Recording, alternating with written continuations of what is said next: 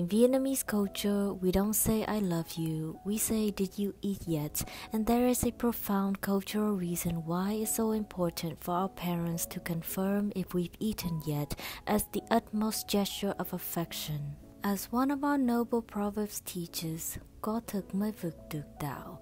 By loose translation, it means you must eat in order to conquer your study. Study here could be taken in its literal meaning, the academic education that we must conquer in order to achieve in life, but study can also mean any and all challenges, grief, obstacles, stress that life throws at us, something we all know too well after centuries of constantly being exposed to the stressors of war, famine, and oppression. So whether we're just studying for a college entrance exam, or running from bombs, or watching French colonizers pillage and seize our homes after killing our loved ones, our ancestors knew that in order for our bodies to have the strength to deal with these stressors that have seeped deeply into our genetics memories, we must first be nourished in any way we can, even if it's just 2 small bowls of porridge to split among 4 people. So when I come home to visit and my mom greets me with, "Did you eat yet?"